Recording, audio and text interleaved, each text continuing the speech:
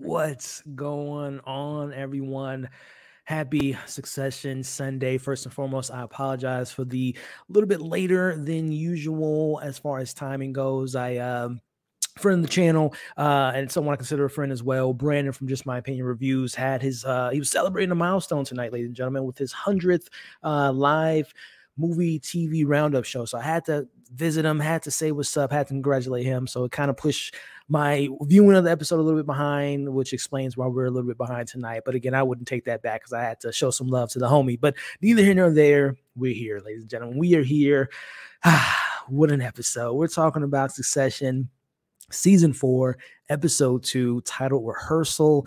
Man, this was a fire episode, man. We have so much to go over. How much of Logan tonight was truthful? Was he being honest with his kids? Did he really miss them not being there? We talked about it last week. You could definitely see it was there, but how much of tonight's kind of being a nice guy was actually real? Was a little bit of strategy?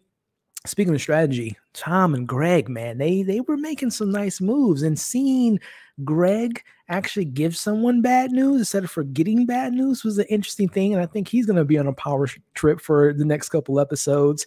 And speaking of power tripping, the kids, they won last week's battle with the whole, Pierce acquisition, or, trying to get the acquisition with Pierce and having that victory and having them, cheering and champagning. But then the father comes through this week and definitely ruffles some feathers. Rome.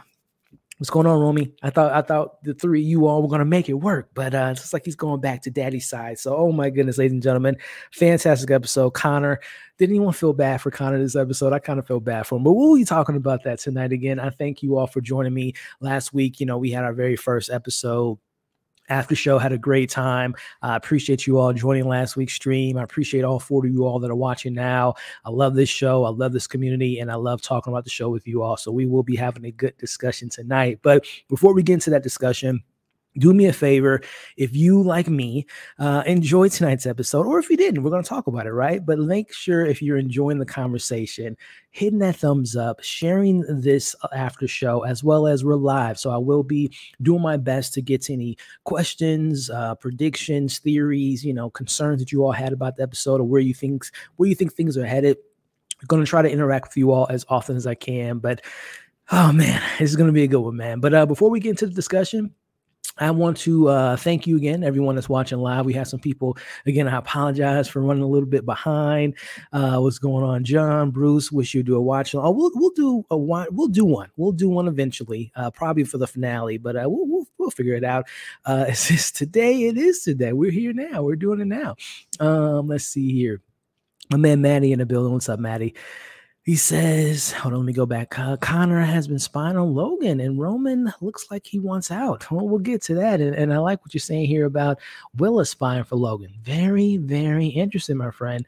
Let's see. We got some people that was hype. Appreciate you joining me tonight. Zia, I needed Roman to stand up by the end of this episode. The kids, they can never be on the same page for more than an episode, right? Goodness gracious, man. What is going on, Rome? We'll be talking about that. This episode was fire. Logan's line was so dramatic. One of my favorite written episodes. We'll get into that, John.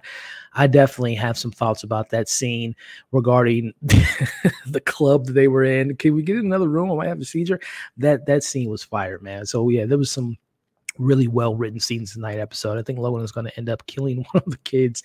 He's no fool when he does that to the family.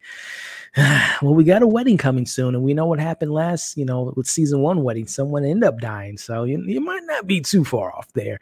What's going on, Cassandra?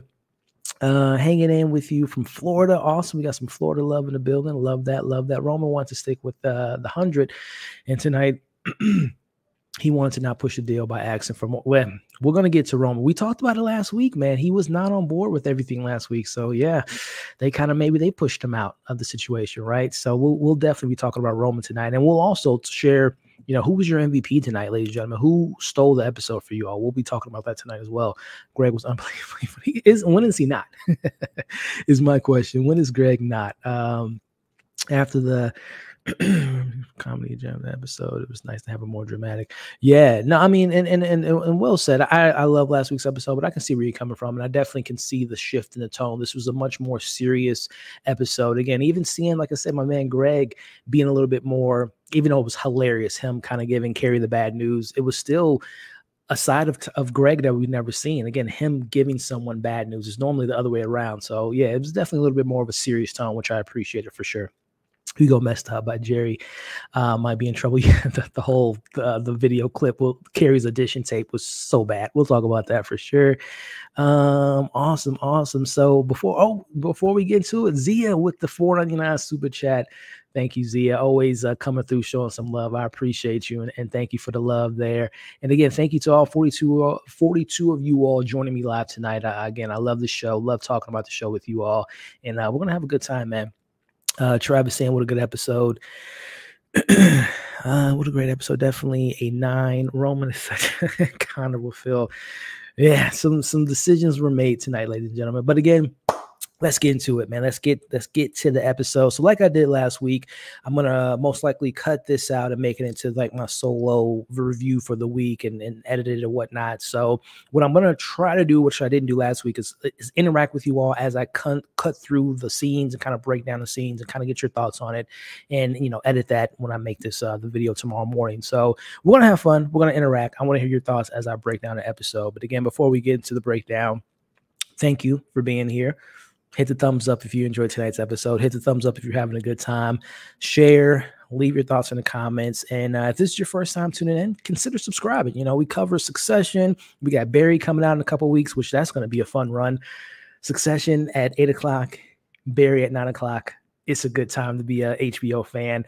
We cover shows, movies. We do live discussions, so much more. So if you're new to the channel, consider subscribing. So with all that being said, let's get into the discussion again, as this will be an edited version of this video. Welcome, everyone. Thank you for clicking on this video. We are here discussing, as you can see below me, tonight's episode of the final season of Succession, episode 2, titled Rehearsal, as we are gearing up for Connor's wedding, which seems to be kind of in limbo, but we'll talk about that tonight. The kids, they can't be on the same page. Why can't Shiv and Rome and my man Ken just be on the same page for more than a week? Can we just make that happen? Because it seems like Rome is running back to daddy. We're speaking of Daddy Logan. He's playing with everyone. He's testing everyone. He's testing Tom. He's testing Greg. He's testing Kerry, who we'll talk about her audition tape in tonight's breakdown. And he's on another level. He's 10 steps ahead of everyone as this deal seems to be in limbo with Lucas. And we have, of course, Stewie and Sandy Jr. coming in fourth quarter, trying to make the price go up a little bit higher.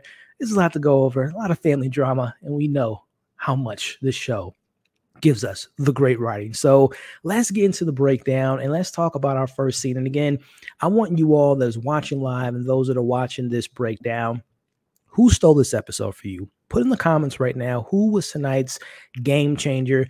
I'm going to put my hat in that bin, and I'm going to tell you all, Logan changed the game of this episode. Like I had mentioned in last week's breakdown, the kids shook his core. They were able to get the ball rolling with the Pierce deal, which, may I remind you, Logan did not get that deal done. So the fact that his kids were able to get it done, they won last week. We all talked about it. Sure, the price was maybe too high. Maybe this is part of Logan's plan, but I don't think so. But this week, he showed everyone, including his kids, who the real deal maker, deal breaker can be in every situation. As we see him, he's feeling good at the beginning of the episode. As we know, it's only 24 more hours before the whole Lucas acquisition comes into place and he buys Waystar, and we see that Logan has a plan to go to ATN, which we will be getting into here. But as he's, and again, let me know, do you all feel the same with me as Logan being the game changer in tonight's episode? And we have a lot more of Logan, the dad, the businessman, the shark, the Jaws, the Santa Claus assassin himself. We'll get into him here in a little bit more. But as that's going on, we see that the kids, and this is where I want to know where you guys are at with the kids right now as they're watching the news, their newly or potentially newly acquired business, the PGN, which is obviously the direct competition to ATN. as they're watching the news and listening to them talking about the news and what they want to do with the news, it doesn't seem, the more we're seeing them trying to be the business people, trying to be their dad, they don't seem to be that interested, man. Like, they don't seem to really be that interested in news, as we hear Ken giving his suggestion of, like, we should just play Africa news. We should just have, a global reach. And obviously Shiv and Rome have their thoughts about it.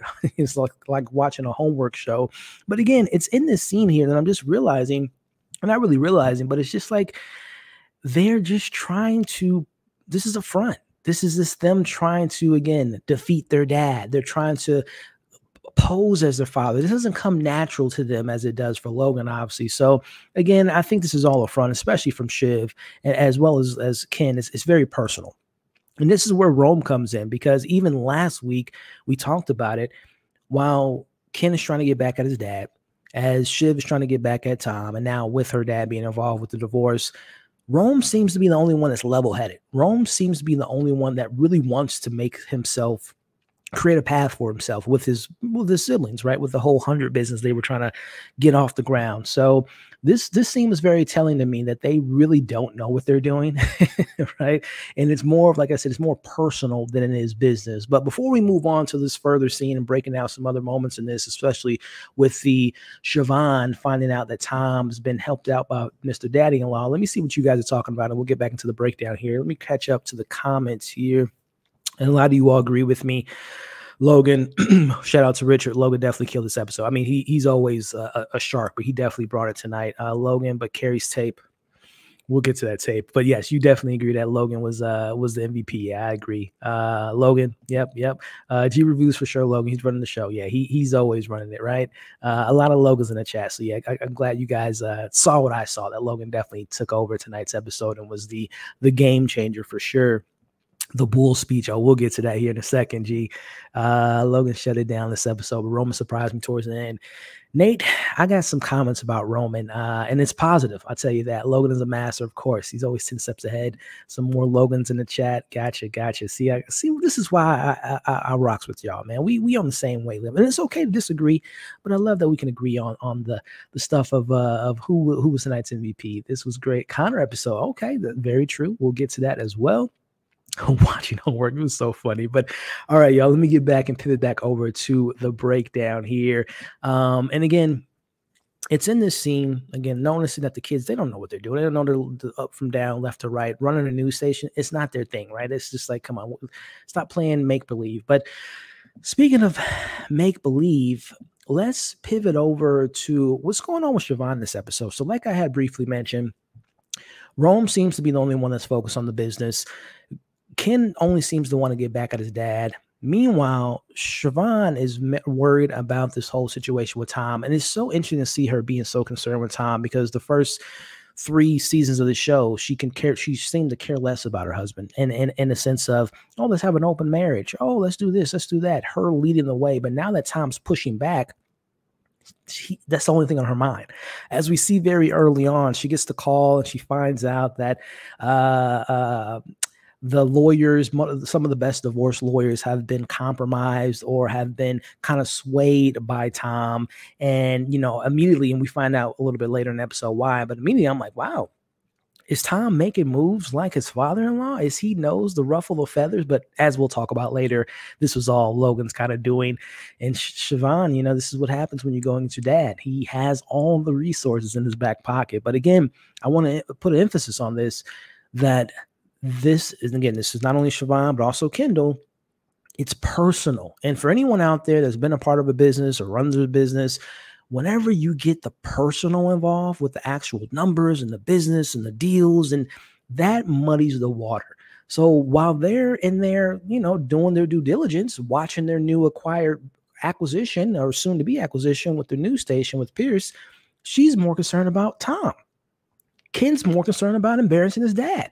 So again, their lack of focus speaks more to, as I mentioned, this is why Logan is who he is, right? You take the personal away and you focus on business at hand. So again, Siobhan, I love you. She's one of my favorite characters, but Tom has really ruffled her feathers, y'all. She really has. And speaking of ruffle of feathers, when she calls Tom eventually a little bit, not too far away from this scene, she calls Tom about the business move and the move that she thinks that he was a part of in regards to the lawyers being kind of taken away from what she can maybe get as far as lawyers representing her.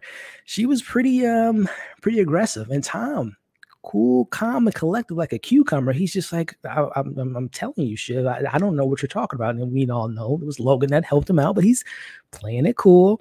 And again, very non-aggressive, which is the complete opposite of Shiv, who's calling him bitch boy and telling him all this stuff. Man, I'm telling you, man, what I've been impressed with so far with Tom this season is the way he's moving, the way he's maneuvering the situation. He knows that Shiv he has the best of her right now. And if I was Tom in a situation, I would be relishing in this. I would be pretty happy with myself, considering that throughout the relationship, from what we've seen in the show, she's always been the leader of every situation in their relationship. So Tom, playing her like a fiddle, man. It's interesting to see Shiv, because we've always seen her very similar to her father and a lot of the kids, really, but more so Shiv. The emotions, Shiv and Logan have a lot more in common when it comes to being emotionalists. And we've seen her not really lead with her emotions and not be too lovey-dovey and all that stuff, very much so like Logan. But we see that she's not Logan. And this is where her vulnerability comes out, that it does bother her that Tom has her in a grip and he's making moves without her. So I don't know. Let me know what you all thought about Shiv. And again, her approach of leading more with the personal, more so than focusing on the business. But speaking of the business, y'all know I got to talk about my disgusting brothers who, they were together for most of the episode, but they were kind of making their own thing, especially with Greg having to call Tom very early in the episode to let him know that. And I love, again, someone mentioned it earlier, the writing in the show is just so fantastic, and I love how they throw it in comedy, but he lets Greg lets Tom know that Logan is in the building, and he calls him Santa Claus. That looks like Santa Claus is a hitman. And if Jaws ruled everyone, and if you worked for Jaws, again, I just love how fearful Logan's presence is for anyone. And again, this moment was so funny to me. But speaking of this Jaws-like figure, this Santa Claus hitman figure, aka Logan, he's in the bullpen, man. He's going around making everyone a little bit nervous, which, like I said, makes sense.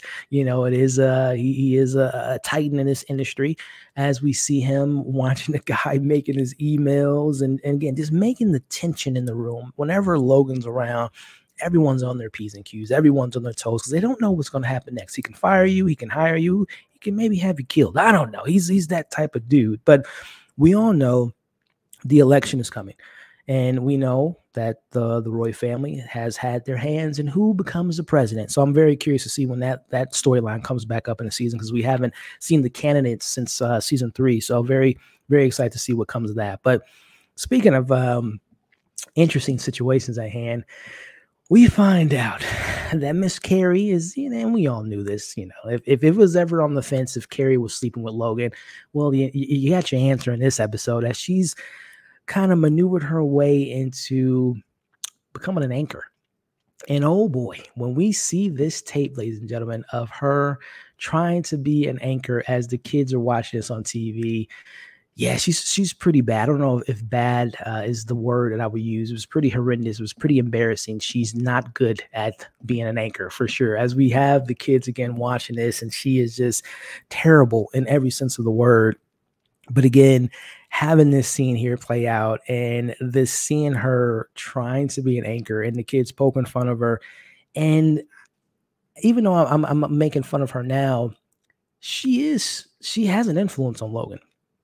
We'll talk about it later, but the empathy that Logan does have for his kids, I do think he loves them in the Logan way of loving someone. But the way she's maneuvering the situation at hand, being the person that he confides to, tells his emotions to, talks about the kids with, but also finding a way to potentially become a news anchor, I mean, Kerry is not no one to blink an eye at, man. I'm very curious to see how much she plays into the rest of the decisions that Logan may or may not make this season.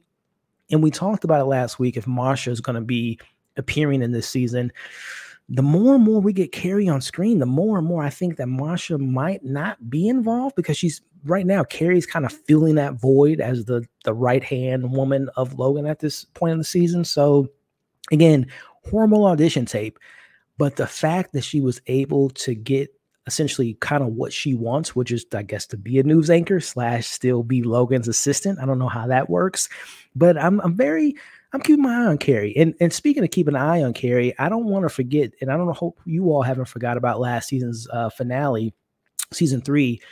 You all remember it was not a throwaway line, but the conversation at hand was that Logan was taking some type of drink or some type of protein that would boost his immune system, and it would boost him becoming a father again.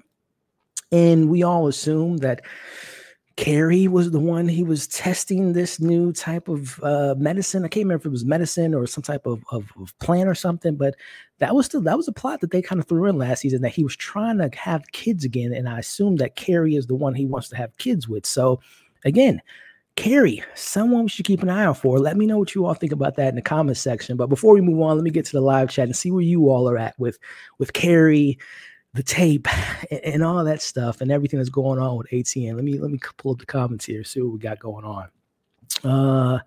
Yeah, Greg. Watch out for Greg. You get always watch out for him. Let's see here. Roman has the most sense. I agree with that comment there for sure. She's losing it. Yeah, the emotions are showing, man. She doesn't have control, and when she doesn't have control, she loses control for sure. Sometimes I wish Shiv would just chill out. Siobhan did not appreciate Tom switching the roles on her 100%. Yeah, I mean, he's a snake right now. He's maneuvering. I mean, hey, when you hang around the Roy family long enough, you become one of them. So yeah, that show talked about how Logan respects Roman more for his rawness. Oh, okay, I didn't see the after show. I saw the trailer, but I had to prep for the show. So interesting. I appreciate you sharing that, Travis. Ken wants the deal to blow up. I don't know why. He wants to be his dad. Why would he want, 100 million more on the table? He could lose that. That's a stupid move. But again, mixing personal with business. They're making terrible decisions. I think Tom choosing Logan over Shiv is actually screw him over. I think Logan has a heart no matter how small it is. So, Maddie, are you suggesting that you might see Logan screwing over Tom and ultimately deciding to help his daughter maybe and really messing this divorce up? Very, very interesting. I think Tom is up to something. I see him removing himself from the equation and having a bigger piece of the pie. I wouldn't disagree with you there, my friend. Yeah, she's super messy. She should have stayed working with Bernie. Where is Bernie? Did he bow out of the election? Because I don't remember seeing him when they had that whole summit last year with all the presidents electees. So I don't know if we're going to get any more Mr. Bernie. Let's see. Logan is using the divorce to teach Shiv. Listen, interesting. Tom was a fake. A lot of Tom haters tonight. What's going on, B? Again, shout out to Brandon, who celebrated his huge milestone of 100 plus or 100 shows for his weekly roundup show. So definitely check out that replay and subscribe to my homie Brandon, man. He has a lot of great opinions and a lot of great movie reviews, TV reviews, and all the good stuff. But yeah, shout out to you, B, and thank you for the super chat, my friend. I think Tom was much more in love with the idea of family business, family company. Was not for to show up. Yeah, we'll get into Mr. Rome, who I think is definitely leaning towards leaving the siblings and getting back with his dad. Half on the fence about the audition tape. I think Logan might have set it up, make the kids think he's losing the edge. Oh, interesting, Maddie. My only pushback with that, Maddie, as we'll talk about later, when Greg had to give her the bad news, she seemed to take it very emotional. Like if it was all a ruse and if it was nothing that she really was invested in, I don't think she would have pushed back and been that upset. And you could tell it bothered her. But I like where your head's at, man. Again, Logan's always 10 steps ahead of everyone. So Tom is a wimp. Can't direct.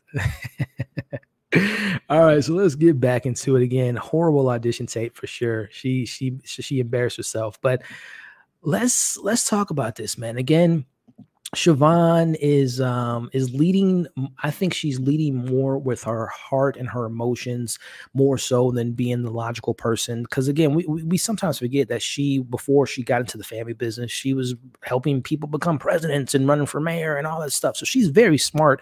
She's probably I would say from a business perspective, all of the kids have a piece of Logan in them, but I would say Siobhan is maybe the closest to Logan from a business perspective. I don't think Ken has that killer shark in him. I don't think Roman has the full knowledge to really lead a company, but I feel Siobhan has that instinct in her. But we're seeing the reverse of that with this phone call here, as we see Sandy Jr., who makes her first appearance this season, gets on the phone and wants to open up the conversations about Sandy and Stu coming in to buy Waystar. As we know, that was the big deal for the last few seasons, especially last season. And again, we're seeing Shiv acting more on emotions, especially you notice this conversation happened immediately after she called Tom and called him a bitch boy and all that stuff, and immediately has this conversation. So again, this is a decision. This is a move, in my opinion, purely stemming from emotion, that she's upset with Tom, but also, you know what? Who's working with Tom right now? My dad. Let me try to screw them both over. 2-in-1 type of situation. So again, yes, this is a somewhat smart business move. Yeah, we can maybe get more money out of this, but I don't think that's her first priority. Her first priority is, how can I screw Tom? How can I screw my dad? More so than how can I put more money in my pocket?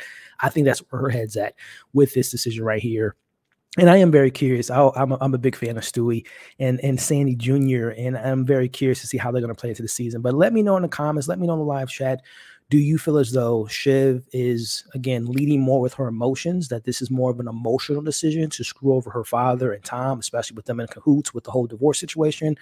Or do you think that she's mixing that in, business with pleasure a little bit, but still has money on the mind, business on the mind? Where are you guys at with this right now, especially with this phone call at hand? But moving forward, man, we see again the lion, the man himself, Logan, is gathering up his team. He wants to meet with his team and get things going. And again, he doesn't want anything to do with the decision of handling if Kerry's going to be on camera or not. He's going to leave that up to Greg. Again, take notes, ladies and gentlemen. He's a smart man. You don't want to, piss where you eat, per se, right? So he's smart in having them handle that situation, for he can keep Kerry on his side and keep that in mind. Not only, I think his security guard, Colin, and I also think Kerry and also Jerry and Carl, they all have dirt on the Roy family, but more so Kerry. She's sleeping with Logan. And if Kerry isn't happy, and if Logan's the one that tells her, you're terrible in front of camera, just keep working with me, be my assistant or whatnot, she would probably do some things that wouldn't be good for Logan. So he's smart to just let the cousin and the son-in-law for now handle that situation. He's smart. Take notes, y'all. That's how you handle your messiness. But neither here nor there. While he's having them do that, we see Logan he's not happy with Manson, Lucas, Alexander Skarsgård character, who makes an appearance in this night's episode, who we'll talk about, but he's not happy with some of the branding. He's not happy with who he's putting on the board. But prior to that, let me backtrack this a little bit. Again, I got to always bring up the great way that this show brings in comedy. When Hugo is watching the tape with Jerry, and I love the back and forth with all of his secondary supporting team characters. She knows, Caroline, I think is her name. She knows what they were watching. He's like, "Oh no, go ahead, Hugo, put it on your screen. And he's like, "No, my computer's broken." I'm like, "Oh really? You were just on it." And the fact when he opened the laptop and it's the videotape, it's hilarious. But again, the important thing to note is Logan seems to have some concerns with Lucas. And that's what I want to get at. He doesn't like to be second in command. He doesn't like the way Lucas is kind of handling. Oh, Lucas wants you to take the photos. He's handpicking the new members of the board. I'm curious to see if that's going to come ahead.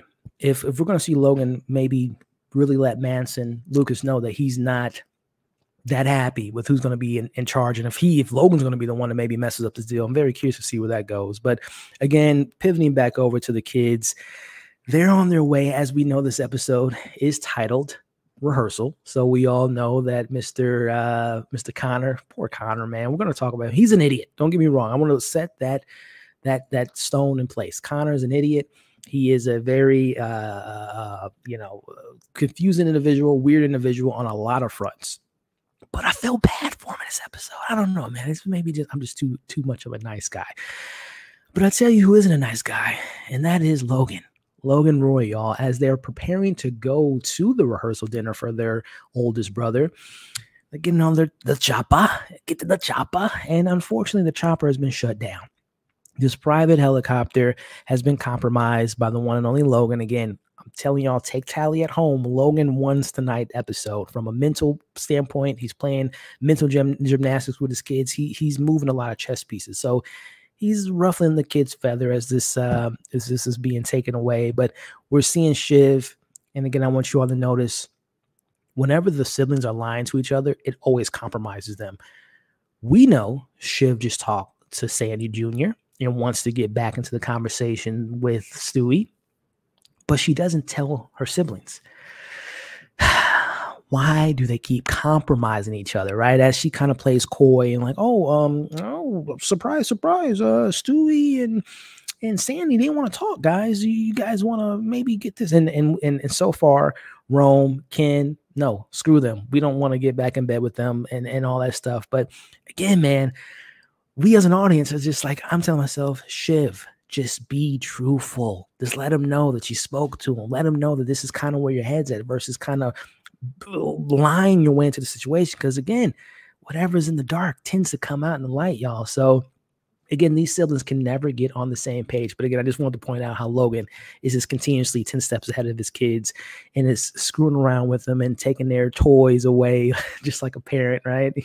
The kids think that they got dad, control on dad, but he lets them know, I still got power over you guys, no matter what you think you might have won, but you really haven't. But as we move forward to the actual rehearsal dinner, and we see Willa, first, before we actually get to the rehearsal dinner, Stu and Sandy Jr. magically pop up. We all know Shiv probably gave them the heads up where they're going to be headed. They're surprised. I'm referring to Rome and Ken. They're surprised that they're there, but of course, we know Siobhan isn't. But we know they want to get back into bed with the Roy family. Their proposition is, hey, your dad, he's not making the best decision. The number he's selling the company to with Lucas isn't a good number. We can offer you more. Let's get back into the conversations. Of course, Shiv's like, yeah. But meanwhile, Ken and Rome are like, no, we're good. We're literally 24 hours away from being billionaires and buying PGN and potentially making other money moves. But again, Shiv's playing pretty stupid, and it's a deal on the table. And the question I want to ask for you all watching live and of course watching on the replay, again, if you were in their position, do you take the deal that's less than 24 hours away? Or do you consider this deal? And again, we know what's going to happen a little bit later in the episode, just putting what we know from the happens a little bit later aside, but just in that moment, which way would you be leaning? Would you take the money that seems to be guaranteed because it's happening in less than 24 hours? Or would you consider taking a higher bid and maybe walking out a richer person? I'm the type of person that I'm probably taking that first deal with Lucas, and also taking into consideration last time we saw Sandy and more particularly Stewie, I don't trust Stu at all. I don't trust him with anything. So I don't know if I would want to get into business with him at all. So let me know in the comments, what way would you all go? Would you, like my man G in the comments now, taking the secure the bag, Zia saying guaranteed money? That's where I'm going. I'm not making any deals with Stewie, but let me know in the live chat and let me know those watching the replay, which side of the table would you be laying on? But speaking of side of the table, Willa, we're going to the rehearsal. Willa is with her girls, and you can obviously see something happen. I thought it was more so Connor might have said something inappropriate, as he tends to do.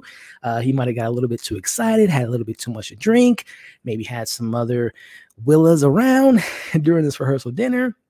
But no, we later find out that the reason why Willa was kind of acting weird and kind of rushed out of there with her girls is And by the way, keep in mind, Shiv this whole time is like, guys, can we just get the hell out of here? It's Connor. Who cares? Is this wedding going to really happen? Can we just handle business? Business with pleasure is kind of a theme of this episode, but they're like, no, let's go check on, let's see what's going on. Which, by the way, this happened last week and it's happening again this week. As despicable and as backstabbing, conniving the siblings could be, this is the second week in a row where we see the siblings trying to look out for each other. We saw last week when Shiv was upset about the divorce and everything going on with Tom. Her brothers were there. They were trying to, they put business aside for a little bit, say, hey, how you doing? How's your feelings? You want to talk about it? And then we see the same thing happen this week. Again, these characters have small hearts, but they still have hearts. We see Rome, and more surprisingly, we see Ken, and more surprisingly, Rome, they want to check in on their big brother. They want to check in with Connor, even though Rome is just hilarious, man. He just says anything that comes to his mind. But we see the only one that doesn't want to be there is Shiv, because obviously, like I said, her whole motivation this episode is screwing over Tom and screwing over her father. But again, Ken and Rome seem to be more concerned about Connor than anything. But speaking of Connor, we find out what happens. Why Willow was acting so strange is because when she was making her, again, they were at the rehearsals, when she was making her speech, she told everyone, or at least everyone at the rehearsal dinner, that she doesn't want to do this. She doesn't want to marry Connor. And clearly we see Connor's upset. And again, we'll talk about it later as far as if you feel bad for him. But when he talks about being kind of built on not loving people, I fell for it. Again, it's weird to say that out loud because Connor's such a moron. But it's obviously the performance from our, that we have here that makes me have compassion for him, because he's an imbecile. He's an idiot. He's marrying his prostitute, man.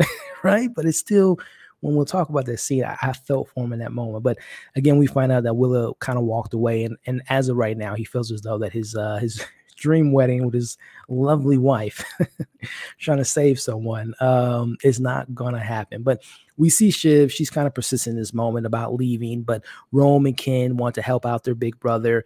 And again, this is another example of them lying, because again, Shiv, just be honest, like, hey, I really want this deal to go through. I really want to consider this other deal. But again, she's just kind of, again, lying and just playing the game that they normally do, which is, again, they love to lie to each other. But speaking of lying to each other, man, we see him again, the MVP to me tonight, Logan.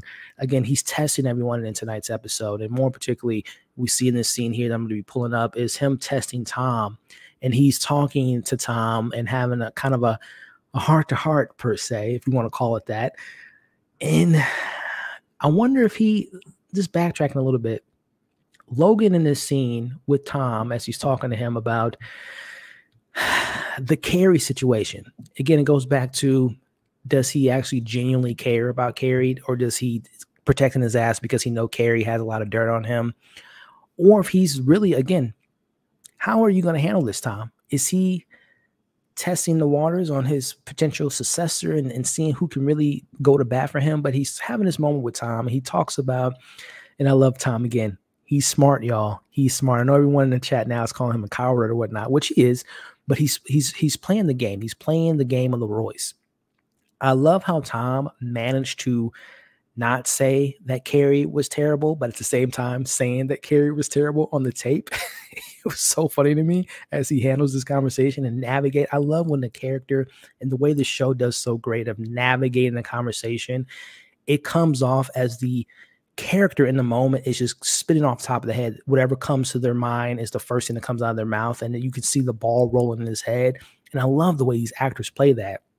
But again, the way Tom, who all season long or all series long is so afraid to talk and be truthful with Logan, the way he's able to manage this conversation about Kerry being bad, but not actually saying it, but then managing a way to say she's raw. She needs more time, maybe more time than more time, and maybe never happening, but not actually saying that. Again, it's a smart way to handle this conversation as he tells Logan that, no, I don't think it's the right move to make. But again, I beg the question is, do we honestly think Logan wanted Kerry in the situation because of what she knows, who she is, the position of power she's in? Or do we see this more of a play towards This was Logan testing Tom with a pretty delicate situation. This is the girl I'm in bed with. This is a girl who, again, knows a lot of dirt about not only me, but everyone in the family. Was this a power move yet again by Logan? I'm testing you, Tom. How can you maneuver this situation? I'm more so on him testing Tom more than anything. I don't really think he cares if Kerry gets the job or not. But hey, that's just me. Let me know what you all think. And speaking of you all, let me give it back to the chat and see how you all are feeling so far. And we'll get back to the breakdown. And again, we got 60 people watching live. It's 10:30 where I am. I don't know where you guys are around the world, but wherever you are, the fact that you're here means the world to me. If you're having a good time, if you're enjoying the conversation, just a reminder, thumbs up goes a long way. I'd appreciate it. Leave your thoughts in the comments. I would appreciate it. And continue to have fun tonight, because I'm having fun, man. Like I said, I love interacting with you all. But let's see where you guys are at in the comments section. Let me just scroll up here. All right. And I'm going to see where she's actually just like him. Yeah, you're talking about Siobhan. Yeah. Being closer to that. Hope Davis is great as Sandy Jr. on the show, but it's she's a great actress. I don't watch Your Honor, but no, she's great in the show for sure. Oh yeah, we'll get into Mr. Logan here in a bit for sure. Shiv should can have Logan Jr., but kind of has morals. Oh, okay, yeah. Rome on the other hand is willing to. Yeah. Good, well said. Well said. Nobody's safe. Why did Ken lie about being on the phone with Lucas? We're going to get to that here in a second. And by the way, someone, I can't remember who mentioned it last week. I think it was Voice. So I don't know if Voice is here tonight, but he had mentioned how he feels like Kendall's kind of being in the background, which I agree with him, but I'm actually okay with that, because I'm seeing, they're giving a little bit more screen time for Rome and more for Shiv, and of course the Discussing Brothers. But let me know if you guys feel like who Kendall is my favorite character in the show. Said that last season. I still stick by that. But I'm okay with him being more of a background player, because I feel like his arc kind of came into fruition last season when he finally let out what happens with killing, the guy in season 1. But let me know, you all in the live chat, do you miss Kendall not kind of being, because if we're being honest with each other, the first 2 seasons, he was kind of the co-lead of the show, him and Logan, obviously, as you can see on the side of me here. But let me know how you guys feel about that. Do you feel like Logan or Ken's been kind of a background player, kind of been a supporting character, and if you're okay with that, do you feel bad about it? Let's talk about it in the chat. But let me let's see here. Why did Connor plan his wedding date on the same day? Very well. He planned. Well, I think that this that, because I'm trying to remember the circumstances in the timeline. I think this was already set in stone before. Yeah, this was already set. The wedding and everything was already planned prior to Lucas getting involved last season. So I think this timeline-wise, I think it was already kind of, but you would think, Logan would probably say, move your date, but clearly Logan doesn't care about his son's wedding. But no, you bring up a good point, though. That was a funny moment that we'll get into here in a little bit. Kendall's a wild card. He's, he could be. Okay, Maddie. Okay, Maddie. You think that's the case? I don't think so, man. But again, very interesting, because he has been in the background so far, so that could be a wild card. But it is the last season. That feels like something that you would do to set up another season. But yeah, a lot of you all would just take the bag. I'm right there with you. I don't trust Sandy at all. Neither does Karen. I never. Yeah, he's just, that actor plays such a scumbag so well. If money was math and money, go to guarantee money. Yeah. Let's see. It's funny to watch the kids try to have empathy, because yeah, for sure. You guys feel bad for Connor. Yeah, we'll talk about Connor a little bit later. Connor. I think he's always looking for a successor. Yeah, Z, you're talking about the conversation between Tom and Logan in the kitchen. Yeah, Logan is playing the kids. Let's see. Tom's playing the game, but Logan is tired of his half answers. Seeing him. Yeah, that's a good point, Maddie. I love yeah, definitely. All right, y'all. Great stuff. Kendall was he's been my favorite for a while, man. I love what he has. But before I move on, let me see how you guys feel about Kendall kind of being more of a background player per se. I like how Kendall's playing the cards closer to his chest this season. Okay. I miss Kendall getting Stone C. Hey, we still got 8 episodes, Maddie. We might get another hot 16 bars from Kendall this season. Zia Ken is where he needs to be. I don't think he is well yet. I agree. I still think there's some demons he hasn't fully dealt with. And by the way, where's his kids and his wife? Are they just, I guess, no longer involved in the show? Yeah.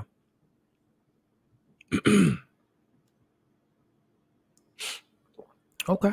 Gotcha. All right, y'all. Let's get into it. So where do we leave off? We talked about the conversation between Tom being potentially tested by Mr. Logan.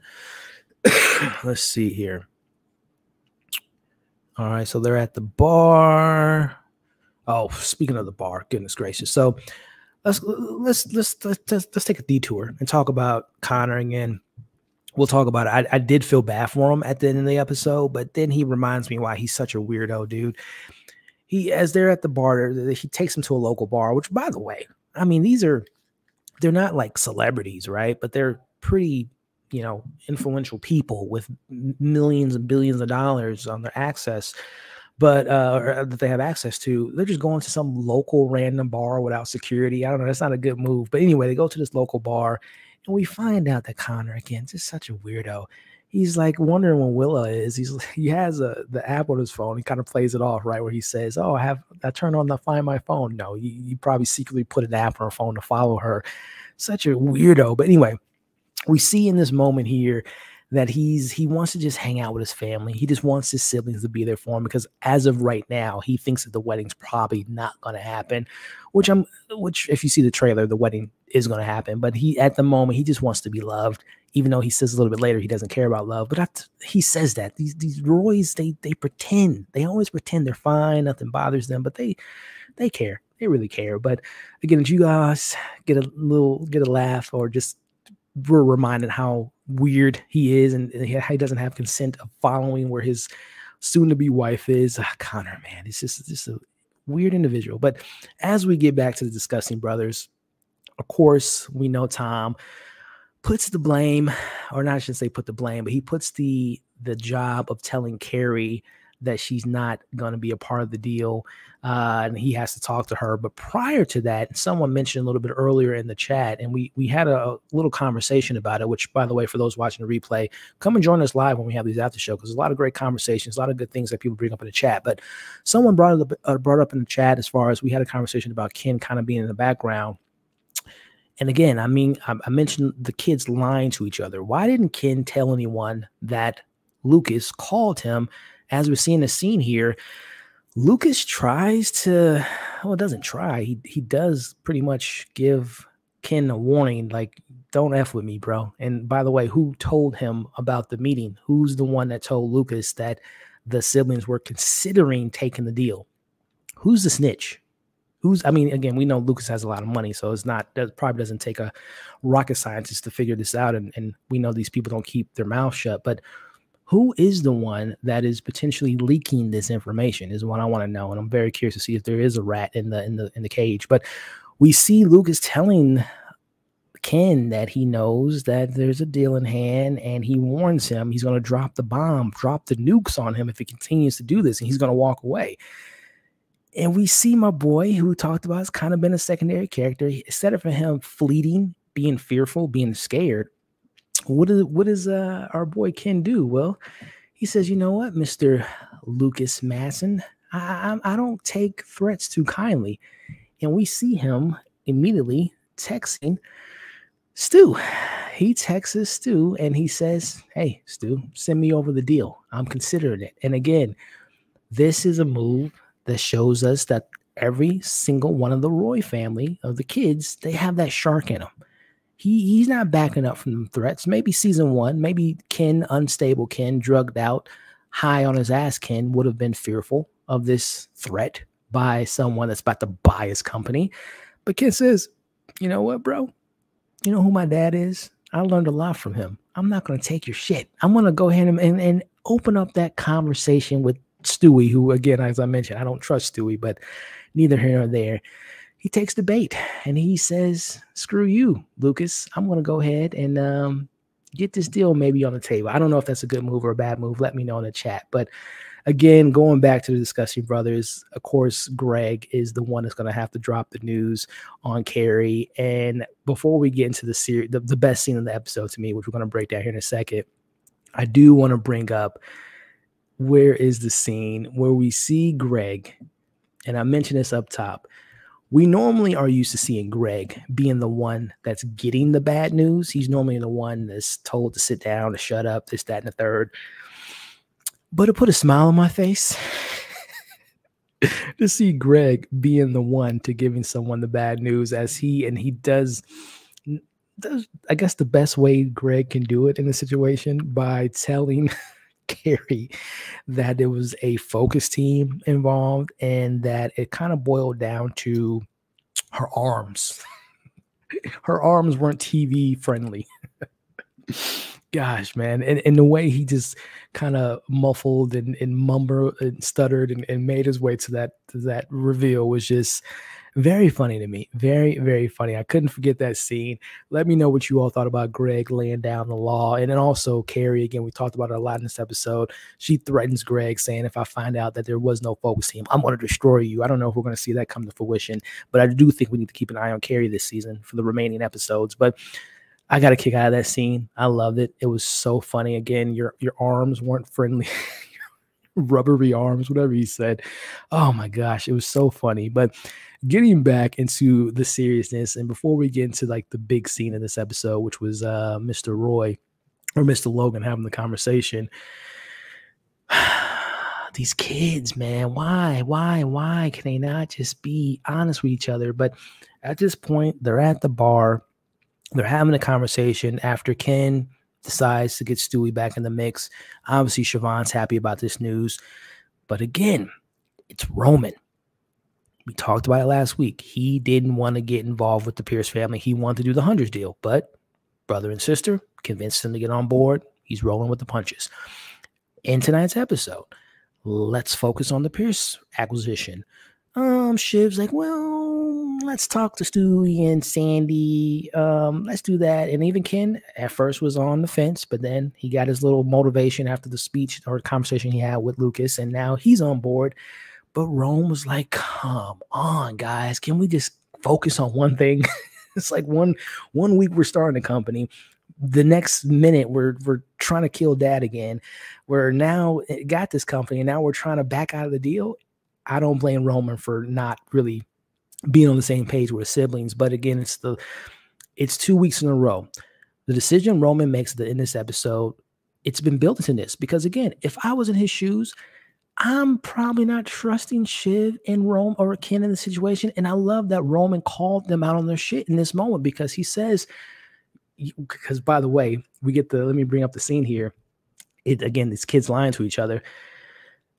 We see that Daddy Logan, who seems to always know when to step on people's shoes at the wrong time, he texts his son, Rome, who we find out texted him, I guess, during last week's episode, during some time, happy birthday. And I got a kick out of Ken and Siobhan reading the text messages, trying to, get a read on it, to review his text messages there. But again, I love the fact that Rome calls them out on their shit, because they're like, oh, you're messing with that. Like, you're the two that all these business moves have been strictly based on revenge, right? It's them trying to get back at dad, trying to get a one up on their dad. So I'm telling you, man, Roman he's growing up in front of our eyes, man. He's doing his things. I'm loving all the stuff that we're getting with Rome this season, but I love that he calls them out. But we see yet again, Rome is convinced by Siobhan, by Ken, and even Connor. We know Connor doesn't really have much to say in it, but they're going to disrupt the deal. They're on the same page for now, that they're going to mess up this deal for now, which, speaking of Logan, he learns of the news of the kids messing up the deal. And again, I want you all to pay attention to Logan's mannerisms, his reactions.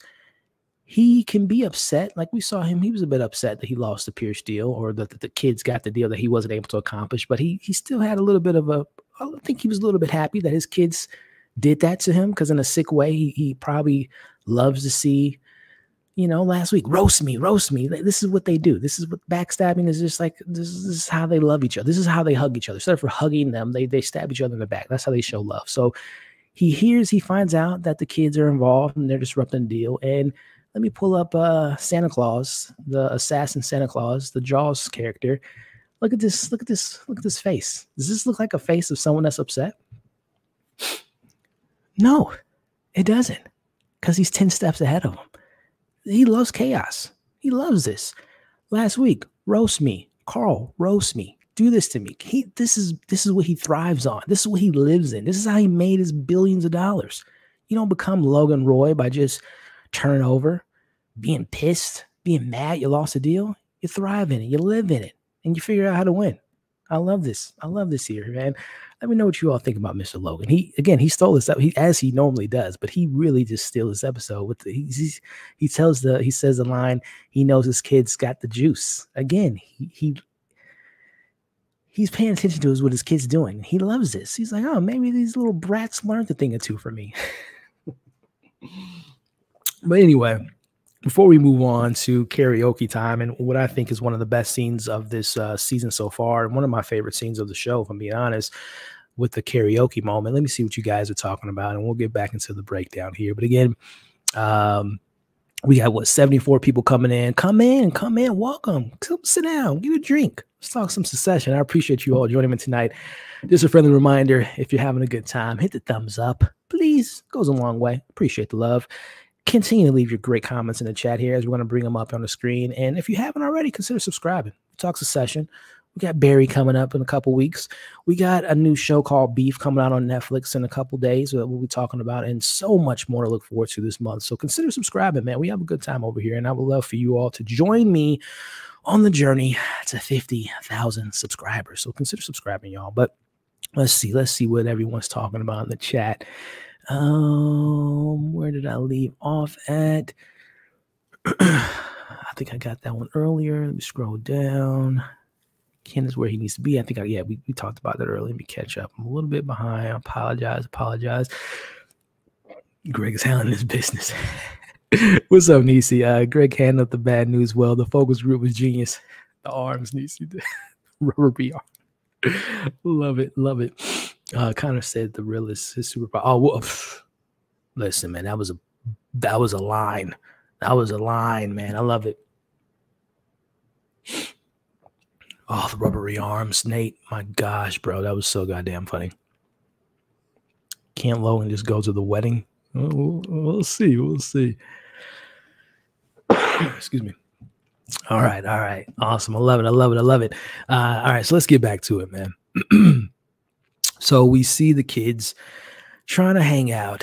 And of course, leave it to Connor. He texts Logan.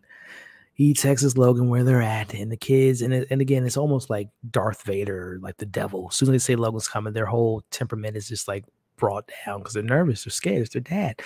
And I didn't think Logan was going to show up to this kind of hole-in-the-wall club.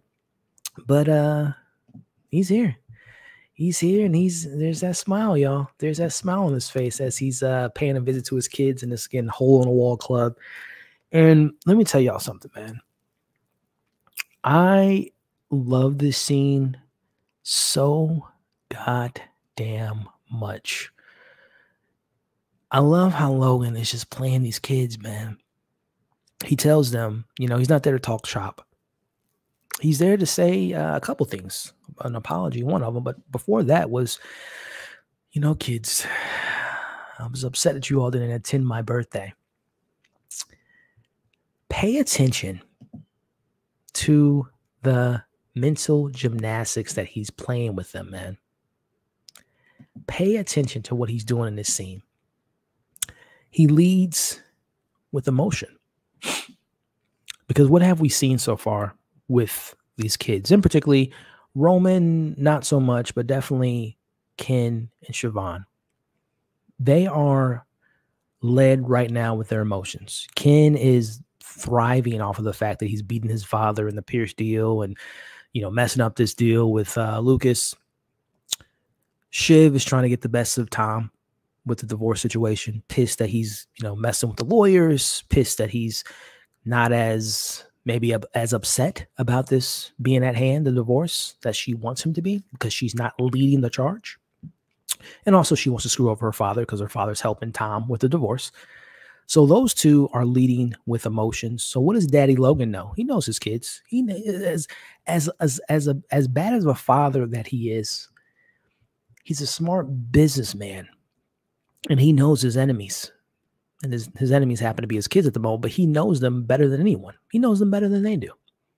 He knows that they're emotional right now. So what does he say? He doesn't talk shop. He says, kids, I'm upset. You know, I wanted you guys there. And look, there's a little bit of truth in that, because we saw last week that he was clearly bothered by his kids not being there. You know, the whole roast me.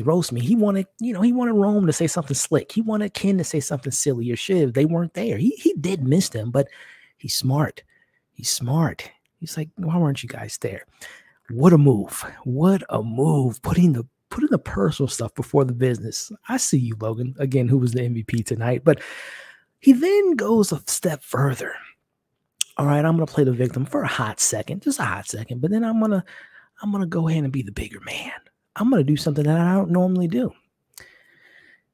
He starts to apologize to them about the situation and what happened with, obviously, last year with the divorce, with their mom involved, and getting her on her side, all this stuff. Love Shiv. She wasn't budging. She wasn't moving. Love Ken, as he mentions, Dad, it's $100 million more on the table. But I want y'all to notice who was the one kid in the room that wasn't taking the bait in regards to the emotional bait. Right now, like I said, I love these two great characters, fantastic acting from Sarah every single week, from Jeremy every single week. These two right now, they're thriving off of the drama. They're thriving off of the personal stuff, right? The family drama. They're living in the tea. They're sipping the tea like I'm sipping my water. They're having a good time. Rome is the only one in this room right now that is kind of being smart. He's kind of seeing the situation. He's seeing his siblings thriving in this, but Rome is the only one that's like, and also Connor's like, hear him out, guys. And again, Connor is just, he just is always up and down, left and right, wherever he sees money, he's going to go that way.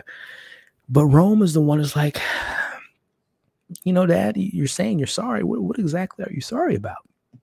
And he goes on, and Rome's, like I said, the only one that's not taking that upsetness or being in their feelings or being, mad of the situation at hand. He says, Dad, what is it exactly that you're upset about? And again, who is the more aggressive person in the situation? It's Siobhan, it's Kendall. Meanwhile, Logan, cool, calm, collective, tells, as they're laying in on him, calling him this, that, and the other, he's just like, listen, I'm sorry for what happened. But after you poke a bear enough times, after you call a bear every other name, the bear pokes back. The bear bites back. This is Jaws. This is Santa Claus, a.k.a. Hitman. He tells his kids, listen, kids. And also, too, before we get into this, I still want you all to pay attention to Kerry in the room. She doesn't leave. She's kind of leading the conversation because we know this is pillow talk. This is conversation she has with Logan in the bed. You know what I'm saying? She knows all this stuff.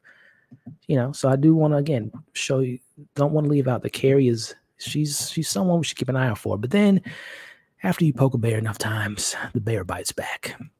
He tells them, love this line, kids, I love you, but you're not serious people. And walks out. Again, the master of manipulation. Mic drop moment. This scene was so fantastic.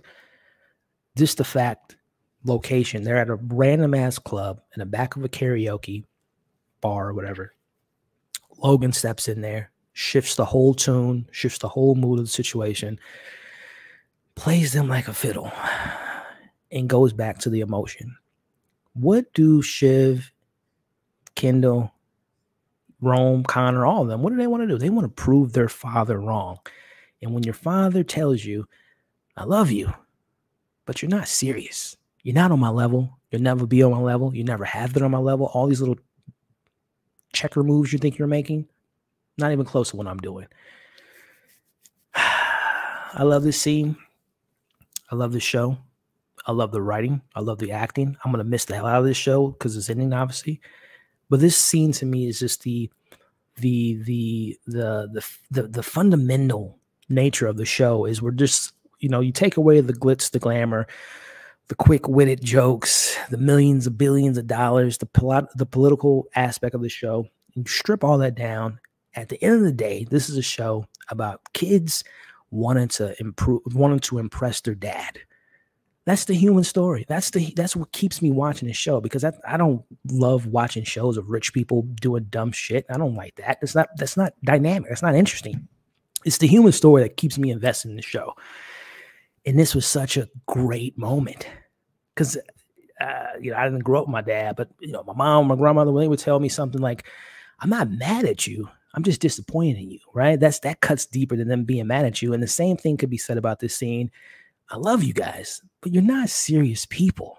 Oh my gosh, that cut. You saw how that cut. That left them heartbroken when he said that.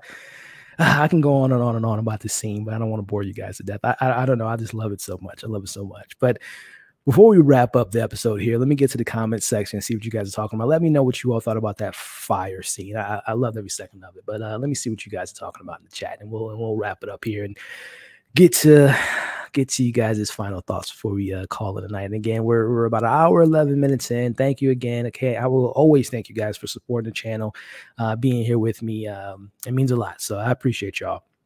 But let's see here. Let's see.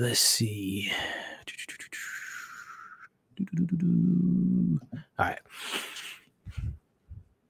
Yeah, that was great. Again, that scene, man. The sparring and the back and forth was just so great, man. Yeah, but Shiv is also so true, Maddie. Yeah. Ken wants to be number one. Shiv wants to be number one. Yeah. Maybe Ken doesn't tell Shiv wrong because he doesn't want. Okay, it's interesting. Can I grab you for 5 minutes? Can I grab you? And Kerry's like, yeah, you grab every other woman in Manhattan. It's the deal. Good point, G. Greg handling business. Yeah, Greg handled the bad news well. Oh, yeah, for sure. Okay, I think I already caught. Okay, this is where. Okay, let me see. Here we go. There we go. Juice. Mind games. Yep. First, he wanted to change location and switch up the power dynamic too. Yeah, good call, G. But hey, Logan, he can drop a bomb in the middle of a bathroom if he needed to, right? Do you think he would have given that apology if Kerry wasn't in the air? That's what I'm saying, Nate. Going back to what I was saying, noticing Kerry in that move, she's speaking to a lot of the emotional side of to Logan, which indicates that this is their pillow talk. This is what they talk about at night. So no, I think that it was key for her to be in that room, because if she was in that room, I think that line of "I don't take you guys seriously" would have been the first thing that came out of his mouth in that room. But with her there, I think this was Kerry's kind of maybe suggestion to come in cold, come in a little reserved, come in like a caring father, and see how it goes. He played it for a bit, but after Ken throws out some money motions or notions about the money and the deal on the table, and Shiv says what she says, "You're a human gaslight, this, that, and the other," he's like, "Oh, God damn it. Let me take off this fake daddy cares about you guys for a second and just tell you the truth." So I think, yeah, if she wasn't there, I think he would have just dropped the hammer on him pretty quickly. Master manipulator, 100%. I think the kids know that their dad is only saying he feels sorry. They've been burned too much. But he's going. Oh yeah. Well said. It's working. He's playing Roman because he got to him. Kids on 1% with that. It doesn't get old, G. And I mean, hey,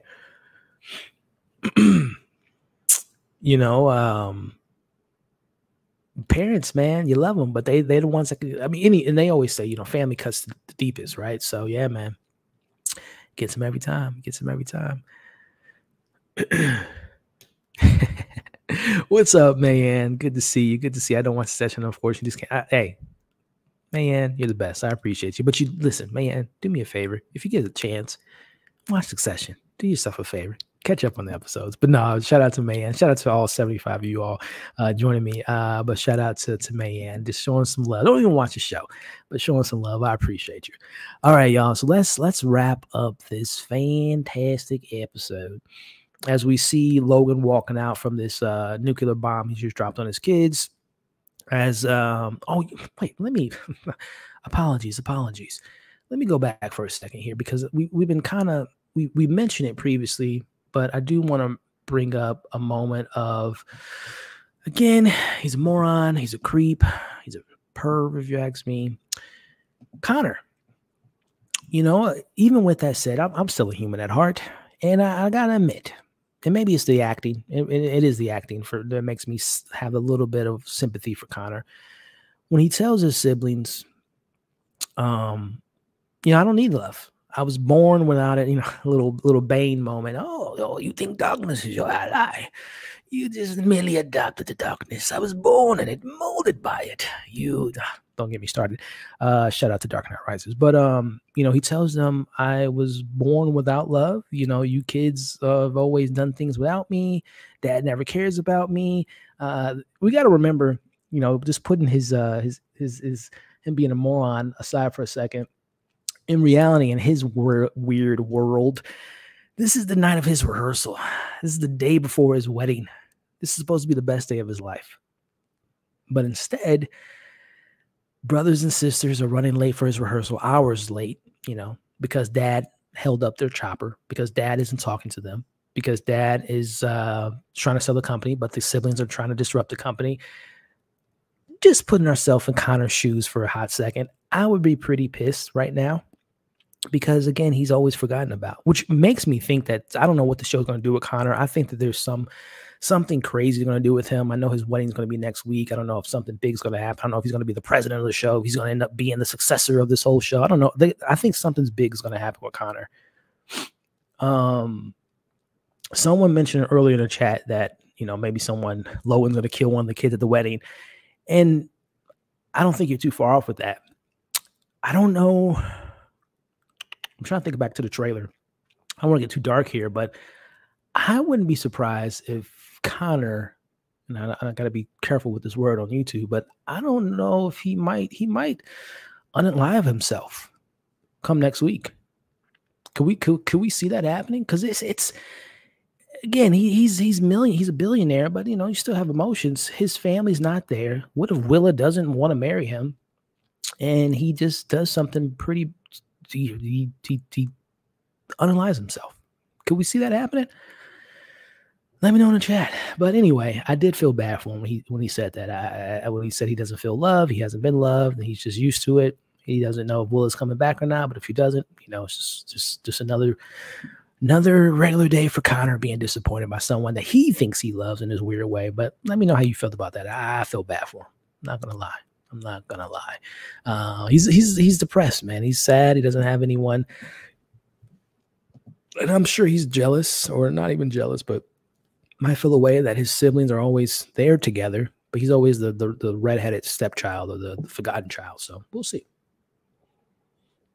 But as we wrap up with, again, Ken's kind of feeling good about himself. You know, he's in the car. He just had a sparring match with his dad and thinks that he's having a good time. We see opposite of that,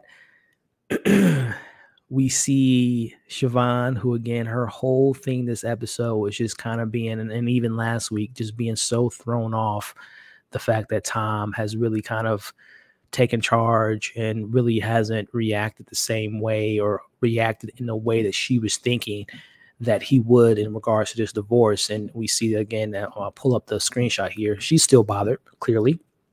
And if we're being honest, you know, we're taking tallies at home. Tom's winning the emotional battle with her right now.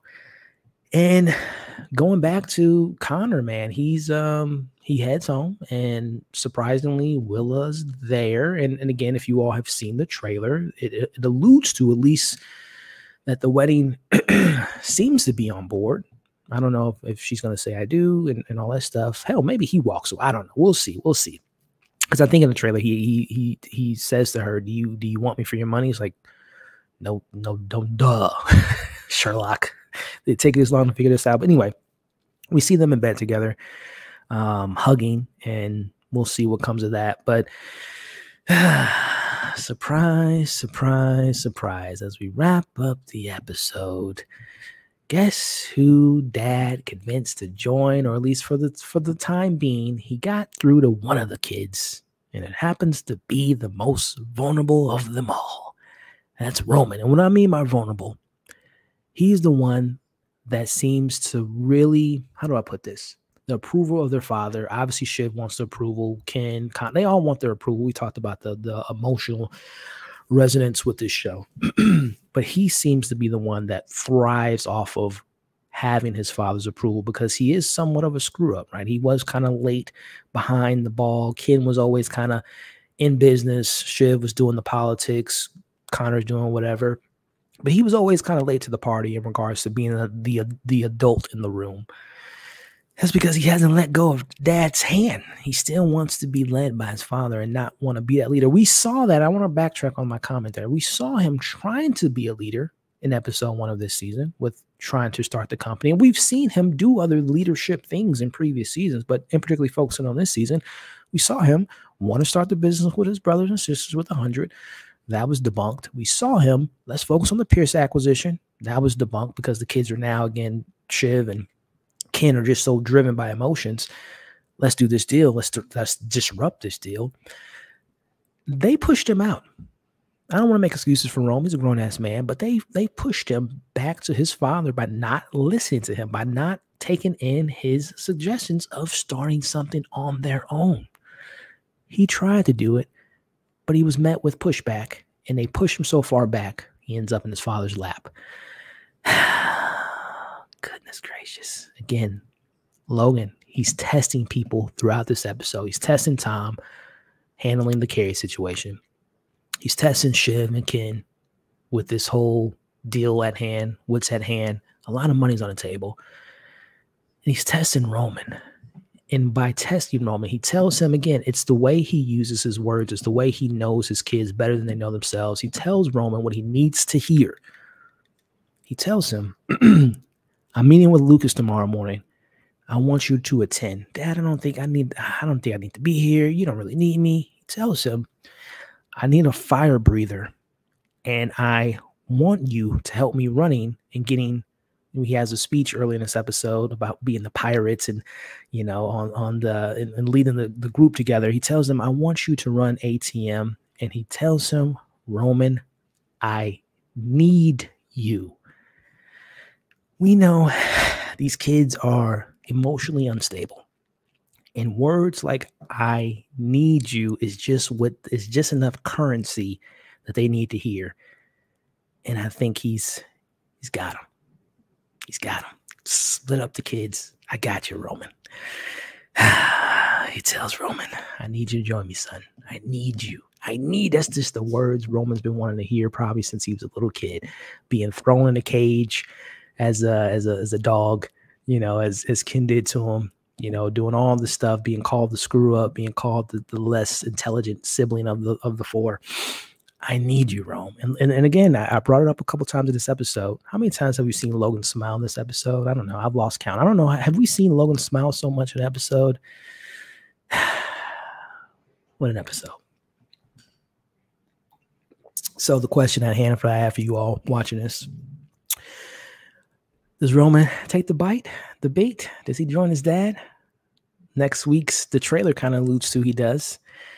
Let me know in the chat, does Roman join forces back with his father? What do you think about Kerry and her situation at hand? What do you think about Greg? Will he go on a high trip now that he has a little bit of power and he actually put someone down or shot someone down for the first time? Tom, what do we think about Tom this episode and the moves he makes with the whole divorce at hand and the way he was able to maneuver around given the news about Kerry not being ready to be an anchor? Shiv, Ken, where are they at mentally? Talk to me in the comments. Sandy, Junior, Stewie, the deal, Lucas, is it in jeopardy? Let me know in the comments, y'all. We're going to continue to have this conversation in live chat. So for those watching this breakdown, come and join us every Sunday, roughly 15, maybe sometimes 20 minutes after the episode premieres. Join the live stream, join the live discussion with our after show. Before you all leave the breakdown, if you enjoyed it, thumbs up, share, comment, subscribe to the channel. We love Succession. I love you all. Come and join the community. We'll catch you all in the next breakdown. But meanwhile, for my live audience, we're going to continue this conversation. I'm going to get to your comments here, but let me know what you all thought about the finale and all the questions I just posed in the end there. So let me see. Let me get back to the comments here, see what we are talking about. Michelle Carter saying, hey, Elliot, I'm sorry. Oh, no worries. I was running late, Michelle, so you're fine. You're good. Same time next week. Will we have a watch live or delayed? Yeah, no, same time next week, man. I don't know how long next week's episode is, but I won't be as late as I was tonight. So yeah, we'll be back next week, man. And I know you brought up the watch party. We'll probably do a watch party for the finale, potentially, because Barry and this show is going to be going on at the same time. But we'll figure it out. Connor was really creepy. I saw Logan and him for the first time. Oh, interesting. Let's see, Nate. I saw someone say Connor might be the most evil of the kids. It's a good point. I might have to agree with that. He seems very depressed. Yeah. No way Logan catch a body. Connor gets dumped trash by the news and election, drinks too much. I can see it now. Yeah, good point, Maddie. Oh, it's a good point. Yeah, she's the only one that he can kind of control, right? Yeah. Or he could reveal something publicly like, ooh, Maddie, that's a good one there, man. Ooh, I like that. What Connor claims to be his superpowers is avoid the speech to cry for help. Yeah, for sure. Good point, man. So yep, the speech of the kids protecting out of everything is yeah, man. Yeah. Good stuff, Maddie. Okay, good point, Michelle. Connor seems to be more detached to me than the press. I think he is dangerous. Yeah, I think so. Yeah, I think you guys are onto something about him maybe disrupting everything and throwing a bomb and messing up family business. Yeah, you guys are on some good stuff there. I appreciate it. As a hardcore Roman stan, I need my man to grow up backbone every time Logan dangles a carrot in front of him. Yeah, good point. Oh, man. Good stuff, man. They put, yeah, man. I mean, they forced his hand, man. Strong prenup between. There has to. Oh yeah, I feel for sure. Trailer is Roman in the middle of a mental breakdown. Yeah, this was a good trailer. It's a good trailer that they played. Divide and conquer. My stomach hurt. Roman, don't fall for the same old trick. Logan send you to a management training. Yeah.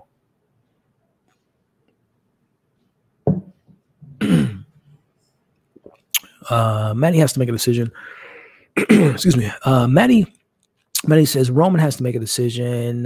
He has to hurt someone else's interest for his own. Roman being hit all the time as a kid has made him the opposite of an adult. He's afraid to hurt other people. Interesting perspective. I like that. It's how I'm finally learning how to get someone. Well, he's always leaned on Greg to be his hitman in certain situations. Logan. Health issues pretty rare. Yeah. Calling first was Roman. Yeah. Good call, JB.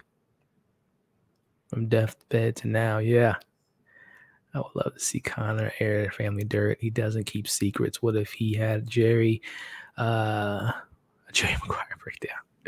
Hey, we're going to find out next week because next week seems to be the wedding, y'all. So if you guys have any other comments, man, we're coming up on an hour and a half, which was kind of around the same length that we had for last week's episode. So any final comments, concerns, theories, predictions, pros, cons, and everything in between? I think we've all kind of come to a agreement that Logan was the MVP in tonight's episode. Let me know what my favorite scene of tonight, as you all could tell in my breakdown, was the karaoke room. That scene was beautiful. But let me know in the comments why I still have you here. What was your favorite scene? And then drop your scores in the comments as well. So I just threw a lot at you. Let me go back. What would you rate tonight's episode out of 10? Who was your MVP? And what was your favorite scene in tonight's episode? And again, any final predictions and theories you all have before we call it a night, let me know before we wrap up tonight. But as you guys are getting your comments in, really just overall thoughts, fantastic episode, well written, great performances as always. And, last week the kids won, this week the dad wins. So I just love the back and forth, and I'm really looking forward to seeing what the wedding has next week. And speaking of next week, before we even get there, this week, keep an eye out for a lot of content. I'm going to be seeing Mario tomorrow, so probably have an on-theater reaction for that. And if it's really good, might do a full review on it. I don't do a lot of animated reviews, but if it is that good, then expect some type of longer form video on Mario. Tuesday, I'll be seeing Air finally, the new Ben Affleck film. So keep an eye out for that. Probably out of theater reaction. If I can find the time, do a full review. What else we got this week? Beef on Netflix. Ali Wong, Steven Yin. Fantastic show. Can't wait to talk to you all about that. Mark your calendars. This comes out Thursday, April 6th. You won't be disappointed. You're going to love it. Can't wait to talk to you all about that. And then is there anything else that I'm forgetting? I think that's it. And then, of course, we'll be back next Sunday for episode 3 of this show. But I think I'm missing something. I think Beef was the big thing I'm really excited to talk to you all about. And then, of course, the 2 movies. But I think there was another movie that was coming out this week. I don't know. I can't remember. Even more reason to hit that notification bell to see what we got going on. But all right, let me see what you guys' comments are from the questions I posed. All right, so here we go. Maddie said, I like the way they set up this season. I have no idea what would happen. Just a bunch of theories. Great writing and acting. Yep. And how disgusting has Greg been? We got an 8 out of 10. What's up, Ashley? Tom seems nervous, but I love the cracking on. Oh my goodness, that audition tape was so bad. The karaoke reunion was sweet. Yeah, I love that scene. MVP Logan. Yeah, Logan was for sure. Karaoke bar. Yep. 8 out of 10. Mine was Santa. Nice. Tonight was a 9. My favorite scene was the karaoke scene as well. I love Logan in the manipulation mode. Yeah, for sure. Yep. 8 out of 10. Greg is always the best. Greg, man, he laid it down on Kerry tonight, right? Beef looks so good. Yeah, Nate, I can't wait to talk about that later this week, man. I got some things in the works. I'm gonna probably do I have a conversation set up with a friend of the channel, special guest for later this week, doing probably like a full series breakdown. And then depending on the reception of the show, which I'm pretty confident people are going to love it, but I might do another live stream that we did for Swarm the following Monday. So maybe next week, depending on if everyone gets a chance to watch it, we might do a live stream, having like a live discussion about Beef. So yeah, really looking forward to talking about that show with you all. 8.5 out of 10. Logan Roy was your MVP. Nice. Did you already watch? Yeah, I did. I finished it last week, and I'm going to be rewatching it again starting tonight into tomorrow before I do a series breakdown. So yeah, definitely got a chance to check it out, and really excited to talk about it. Great group talk. Thanks for keeping me in company on the East Coast. Yeah, thank you. I appreciate you. And I love that picture of your dog there. Little cutie pie. All right, y'all. We're going to call it a night. I really, really thank you all, man. I love these discussions. I love this show, as you all know. But more importantly, what makes me love the show even more is having people to talk to it about, which is you all. So thank you to all the people that joined in tonight's live. Before you all leave, just a friendly reminder to hit that thumbs up if you had a good time. Again, I want to give a quick shout out to Zia with the super chat earlier. My man Brandon with the super chat earlier. And also a quick shout out to all of you all, again, that joined me tonight on the discussion. I hope you had a good time. As I did last week, I'm going to chop this discussion up and formulate it to a review and a breakdown, and have it for those that couldn't join us tonight, have that put out tomorrow morning. And then, like I said earlier, Mario, Air, Beef. So those are things you can look forward to this week. And yeah, man, we're on the road to 50K, y'all. So if you know someone that knows someone that knows someone that might enjoy my content, send them this way and suggest that they hit that subscribe button and just give it a test run. Right? It's free. It doesn't hurt anyone. Let them know to subscribe so we can hit the 50K and I can just retire like Logan. I can just retire and call it a day. Nah, man, I love y'all, man. You guys are awesome. Hope you had a great weekend. Hope you have a fantastic week coming up and starting off with a great Monday. And look forward to all the great content coming later this week. And I can't wait to see you guys next week to talk about this third episode that we have coming up. So awesome, awesome. You guys take care again. Be safe out there. And we will catch you guys on the next breakdown. Peace.